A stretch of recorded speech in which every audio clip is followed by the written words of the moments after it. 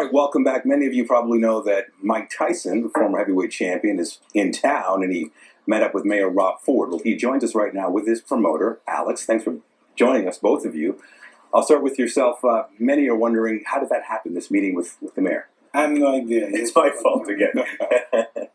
No, at the end of the day, he is the mayor of the city.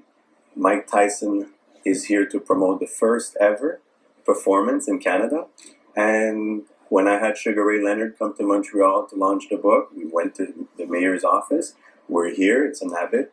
We go see the mayor. And this is the first time probably in the history of Toronto where the mayor is bigger than the whole city. You know, he's the biggest celebrity than anybody in the city. Everybody wants to see the mayor. And he's a really dynamic character. Right, so you read up on him, you sort of would follow him? No, I didn't read up on him. I watched him on television. Right. You know what I mean? In the States, and, you know, he's a big hit in the States. He's a big hit. Now, some of your critics would say, you know, there's a race for mayor. We know you're a convicted rapist. This could hurt his campaign. How would you respond to that? Hey, I don't know who said that. You're the only one I heard say that. You know what I mean?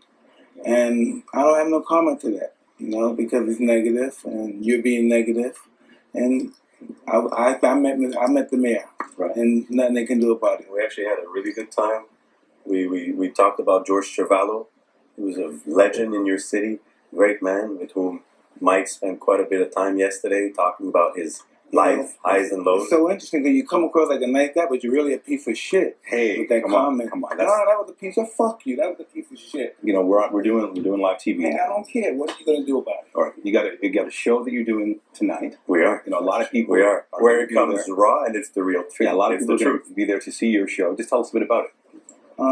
You know, it speaks for itself. Everyone saw the show. All right. It's a Broadway production. It went to Vegas. It went to actually 28 cities in the United States. And we're really, really proud to bring it here. And we're actually going to Monaco on October 9th. We're going to be in Monte Carlo. Right. Is it nerve-wracking for you to do something like this, or is it more nervous for you to box? How does it compare? I don't know. It's more nerve-wracking for me to hear us talking to a rat piece of shit like you. Come on, Mike. No, because you're a piece of shit. All right. You really didn't have to. We're gonna wrap up this interview. Thank you for coming in. Fuck you.